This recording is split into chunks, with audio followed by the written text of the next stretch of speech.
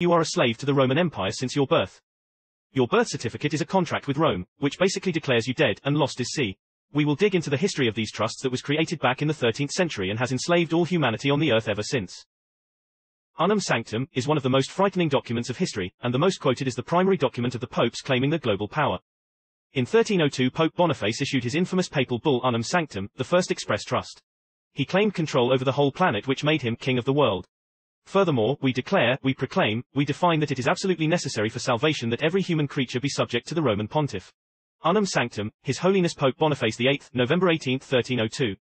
It is not only the first trust deed in history, but also the largest trust ever conceived, as it claims the whole planet and everything on it, conveyed in trust. In celebration of the trust, he commissioned a gold-plated headdress in the shape of a pinecone, with an elaborate crown at its base.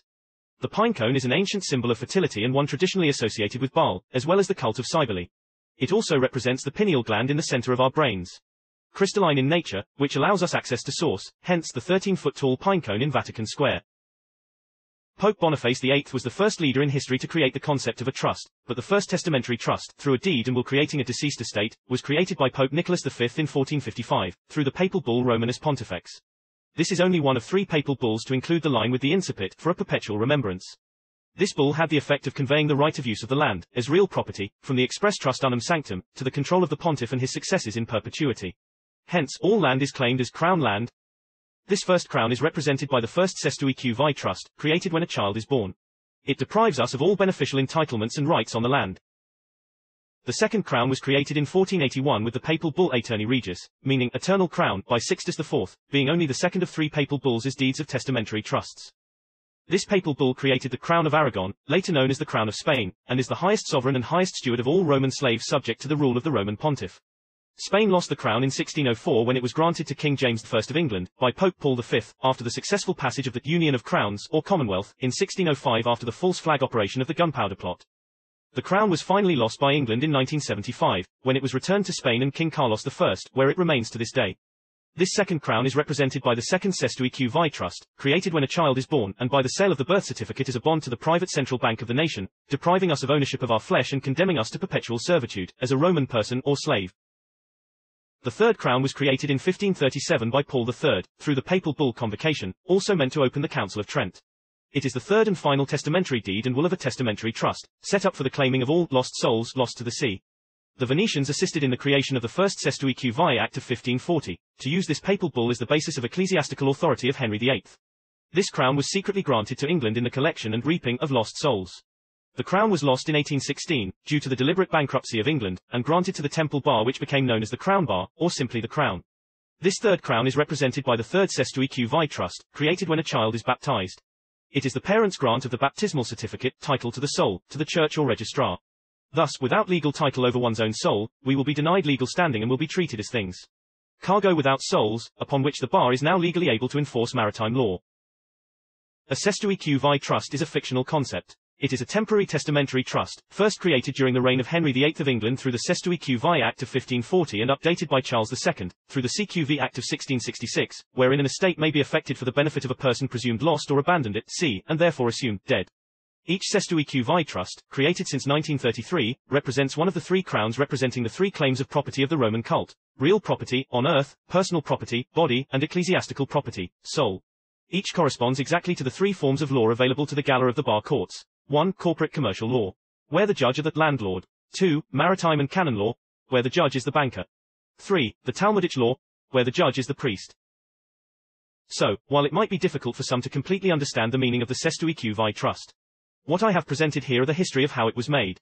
I have found a video that explains how this basically works, by them creating a straw man of yourself, based on your birth certificate, which is nothing but a slave contract with the Vatican.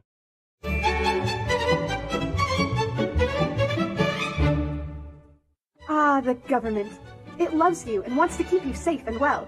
It even wants to make paying taxes, fines, and court costs easier for you. How? Well, you'll need to meet your straw man. He was born the same day you were. He looks like you, has the same name, and lives in your house, but you never knew he existed. You will have even paid his parking tickets or taxes. The worst part? He's been dead from day 1. From every birth certificate, a legal personality, or legal fiction, is created with the same name to confuse little old you into thinking it's you. So, there is a human you and a paper you, or as it's commonly known, a straw man. So when it seems like government officials, court clerks, or the police are speaking English, they aren't. They're speaking legalese, designed to make you agree to verbal and written contracts without even knowing about it, all spun from Black's Law Dictionary. For example, when the police say, "Do you understand?"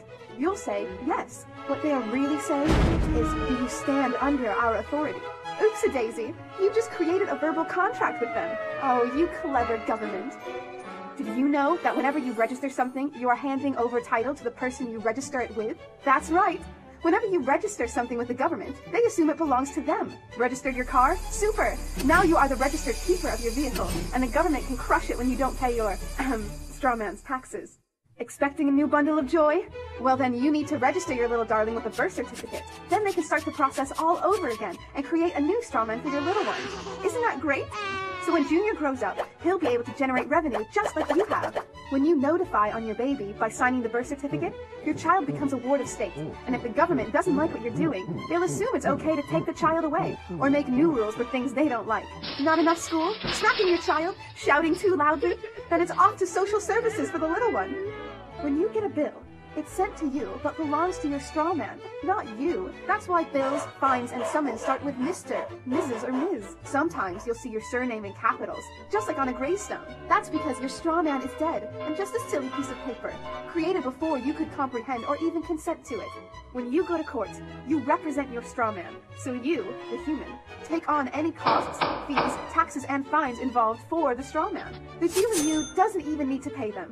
But you made a contract with the court by appearing on behalf of your legal personality or straw man, just like the government knew you would. Confused? Well, don't worry. The government doesn't want you to know anyway. If you knew, you'd stop paying things like council tax and parking tickets.